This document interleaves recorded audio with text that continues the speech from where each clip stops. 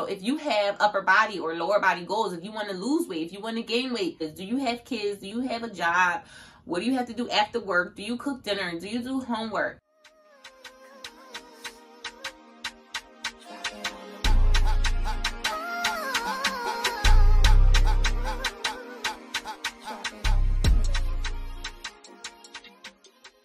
Hey you guys, welcome back to my video. If you are new here, hi, my name is T, and I'm gonna help you create a soft life as I'm still working on my own soft life. Recently, I've started, not recently, it's been about 3 years since I've been into fitness. I would say the last year and a half has been more consistent than the first year and a half, but I've created this, I figured out how somehow to inconsistently work out. I have my own personal schedule. It's not really consistent, but it is. So I just wanted to share those tips with you. So some of the things that you can do to stay motivated to, you know, get the body that you want is number one, plan, schedule. Figure out where you can fit it in your schedule. While you're planning, you have to, if you don't have a lot of time to go out to the gym, you have to be open to working out at home. You know, you might have kids, you might have, you know, work from home that you need to get done. Try to plan that in at home. So a lot of the times I'm working out at home. And so what I do, since I do have a 4-year-old, I work a full-time job, and I'm trying to do YouTube consistently, I work out at home. So when I'm home, I'm doing upper body because I know that my goal is just to tone my upper body, and I don't really need heavy weights for that. So at home, I do upper body, and then when I don't have my son, when he's not with me, I go to the gym and I do lower body for strength training. And so that's how I've worked it out for my schedule. But you have to think about your schedule when you're free. I would say use your free time to go to the gym and your at-home time to work out those areas that don't necessarily need heavy weights. Tip number 2, watch YouTube videos. I recommended in my video about the journey to, in my video, how to create a healthy hair regimen. I told you YouTube University. YouTube University is my go-to. It has always been my go-to. I've learned so much from YouTube. So watch some YouTube videos. If you're like, okay, I can work out at home, but where do I start? What do I do? Hello, honey. Search on YouTube. If you want to work on upper body, back, I just looked up some back videos for at home work. You know, I just looked up some at home workouts for back videos the other day, and my back is sore. My upper and lower back is sore. So yeah, YouTube the videos for the workouts that you are looking for whatever part of the body that you want to work out. Tip number 1, plan and schedule. Think about your lifestyle, whatever it is you have to do on a daily basis, whatever is your norm, try to implement 20 to 30 minutes throughout that schedule for some fitness workouts, whatever your goal is. So you have to think about what your normal schedule is. Do you have kids? Do you have a job? What do you have to do after work? Do you cook dinner? Do you do homework? And think about the free time that you have around that where you're either laying across the bed. I know that's hard to give up. That's one that I love. But laying across the bed, watching TV, watching your shows, see if you can take 20 to 30 minutes of that time to work out. So you have to think about the schedule that you have, and you have to think about the 20 or 30 minutes that you can fit throughout your weekend. I would say 2 to 3 times a week is a great start. Tip number 2, YouTube University. I personally graduated YouTube with a 4.0 GPA. Because I learned so much, and I still learn so much from YouTube. I learned about my natural hair from YouTube about 6 years ago. For the past like 6 years, I've been learning about natural hair, and I know 90% of what I know from YouTube about natural hair. But fitness, there's so much you can learn about fitness on YouTube. So YouTube the videos, based on your goals. So if you have upper body or lower body goals, if you want to lose weight, if you want to gain weight, search that in YouTube. Find the video. Tip number 3, be open to working out at home or in the gym. So based on whatever your schedule is, right? I go to the gym on the days where I don't have my 4-year-old son. When he's not home, I go to the gym because that's where I can focus on my strength training and do a lot of the heavier lifting. But when I do have him, I do workouts at home, just kind of like cardio or just upper body, because my upper body, I'm just toning. I don't need heavy weights. So I have a couple weights at home, dumbbells, and some like 10 pounders and then a 40 pounder. And I use that for my upper body. But when it comes to the days that I'm able to go to the gym, that's when I go to the gym and I do strength training. So be open to working out at home or in the gym based on your schedule and based on your goals. Whatever it is that you need to work out for that day, YouTube your videos to match your schedule and to match your goals. So on Tuesday, I want to work out my upper body at home. I'm going to YouTube toning upper body at home workouts. Boom. Thousands of videos. Thousands of videos. I'm probably being dramatic, but it's probably about 1,000. Anyway, a lot of videos pop up. So use YouTube to help you figure out what to work out, either at home or in the gym. Tip number 4, buy yourself some cute outfits if you can. You know, I was motivated early on by purchasing some really cute gym outfits. I purchased some in the first, it was the fall, I think, when I first started working out. Actually, it was COVID when I first really started trying to be consistent with working out.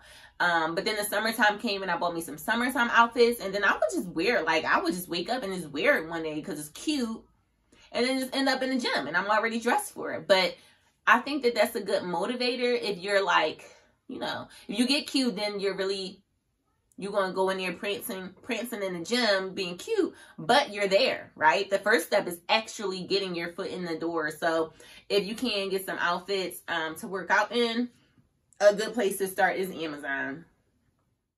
Tip number 5, take some before pics. Take some pictures of where you are before you're starting. So if you know you're about to go on a 2 or 3 month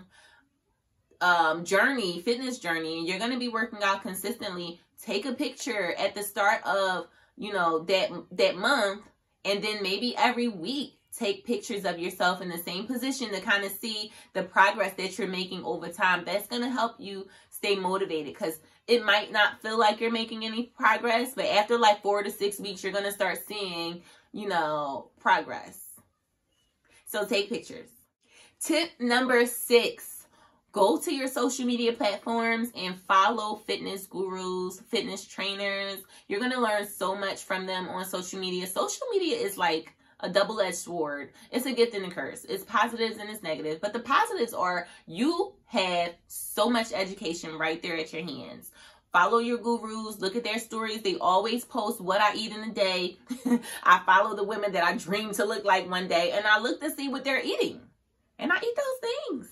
And I look at the workouts that they do, and I try to do those workouts, right? And so I use that as motivation for myself. We don't have to look at, you know, you don't have to see those things and feel like, oh, I can never do that. Ugh. Because sometimes social media can do that. People present what they want to present on social media, and sometimes we can compare ourselves and get down on ourselves. But change your mindset. Think of it as a motivation. Think of it as, if they can do it, so can I. Why can't I do it? What makes them different from me? Except that they're being consistent, right? If you are consistent, you can, you know, have the dream body or the dream just health that you want. Follow those fitness gurus, those fitness trainers, watch their story. The more and more I did that, I learned so much more about, you know, my calorie intake and how I needed to work out certain exercises that would focus on certain parts of my body that I wanted to focus on. Even before I was ready to actually step foot in the gym, I was watching those videos. And then once I got to the gym, I kind of was a little bit, you know, knowledgeable on some of the machines and some of the things that they had in the gym.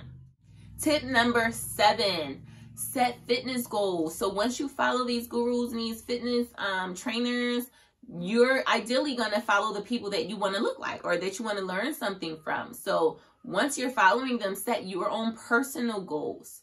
Do you want to lose 10 pounds in the next however many months? Or do you want to gain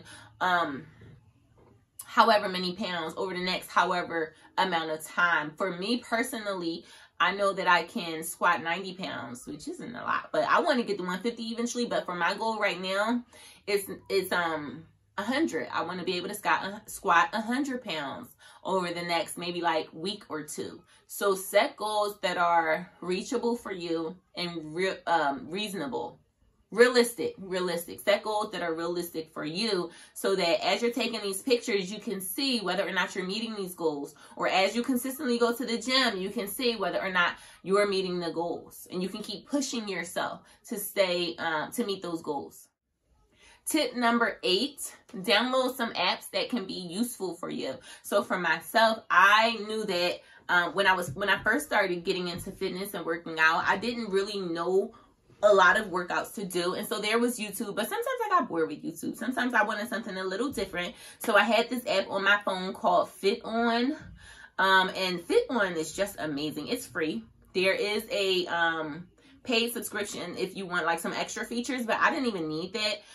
When I just had the free version, I was able to type in my weight, my height, and my goals. And then they had all these different types of workouts that I could click on for specific parts of my body. So if I wanted to do a yoga stretch that day for 20 minutes, you can set how long you want the workout to be. You can set the intensity. You can set the focus part of body that you want to focus on. It's amazing. And they give you different videos for your specific needs that, you know, that day or that time. So I used the app called Fiton. And then I also had this other app because I knew that I was trying to gain weight, and bulking was not normal for me. I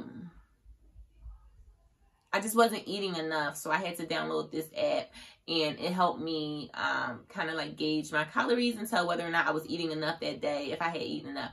I can't remember the name of the app, but if you write in the comment that you want the name of the app, I'm going to look at the name up, and I'll put it in the comment or in the subscription in the description section. But there was an app that I used to help me kind of stay on track with what my goals were and what I was taking in, what I was eating each day. If you want to lose weight, it's going to tell you whether you're eating too much, right? So use apps to help you. Last but not least, this is number 9. I know I said I was going to do 8, but I just wanted to throw this one in there. If you're someone like me who loves music and is motivated by music, if music makes you feel good, find ways to implement music into your regimen, whether it's playing music while you're working out at home. I'll throw YouTube on. So what I used to do was I would have the app on my phone with the workout that I was doing on my phone, and then I would turn YouTube on my TV to play music, and so that way I was working out and I had music as well. At the gym, I always take my phone and my AirPods so that I can listen to music, and I really zone out when I'm at the gym. Like, I'll be there all by myself. I don't care who else is there. I'm zoned out when I go to the gym, and it's so refreshing. It's really like therapy. It really does the body good. But anyway, so yes, those were my tips to how to stay fitness motivated. If you have any that work for you, let me know. Listen, we got to help each other out. Right now, I'm pretty motivated, but I do have my moments. I'm not going to lie. Every now and then I have my moments where I don't feel like going to the gym. And a month might go by. That hasn't happened in a little while, but it's happened for sure. Let me know what your tips are to stay motivated to fitness in general. And I hope you liked this video. If you liked it, smash that like button, subscribe, and hit the notification bell so that you can be notified the next time I post a video. Thank you. See y'all. Bye.